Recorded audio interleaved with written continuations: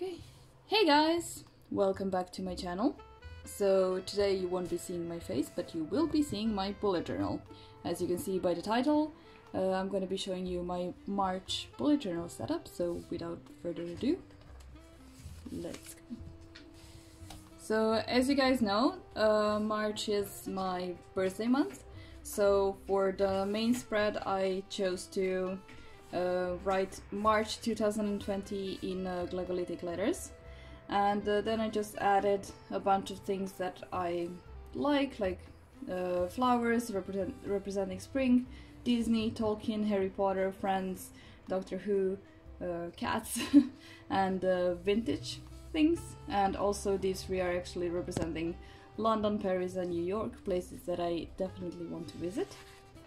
So this month I skipped monthly spread because I didn't use it in past 2 months, so I didn't see the reason to continue with it.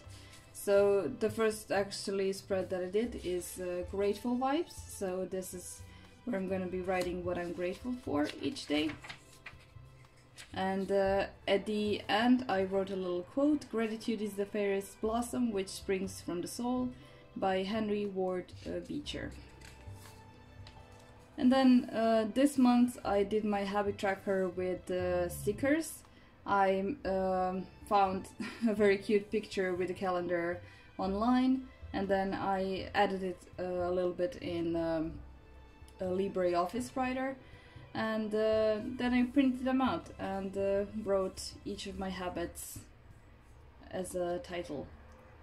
And like last month, I also made a spread where I'm going to be writing which movies I've watched, which TV shows I've watched, which music I've been listening to, which games I've been playing, and which books I've been reading.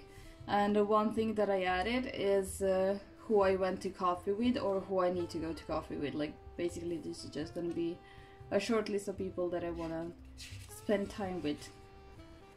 This is gonna be my March to read list. So these are gonna be books that I want to read, and on here is gonna be the books that I've already read, that I finished reading. So that's my to read list.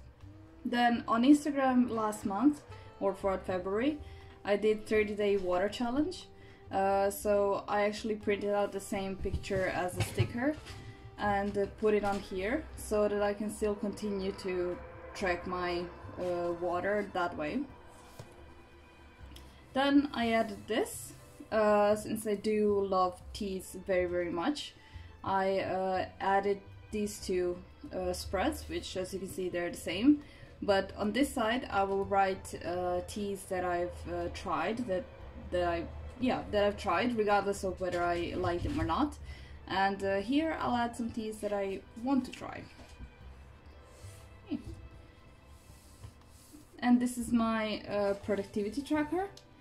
This is how I did it this month. I didn't have time to do it by hand, so I did it on my PC, and then I printed out as a sticker. So it's the same as last month. The only thing that I accidentally made a mistake, I forgot to add rows on this side. So for 29th, 30th and 31st, I will have to kind of improvise when the time comes. But other than that, I actually really like it, and I'm looking forward to filling it out again. And these are my weeklies. Same, I did them on my PC, but I actually did these in December. And now I'm finally using it. So just simple Monday, Tuesday, Wednesday, Thursday, Friday, Saturday, Sunday, and notes.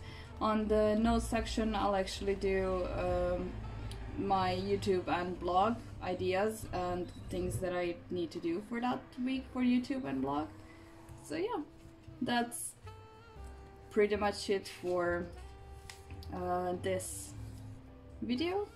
The last thing that I have is treasure thoughts, like the brain dump page, so anything that doesn't go anywhere in here, it'll go here.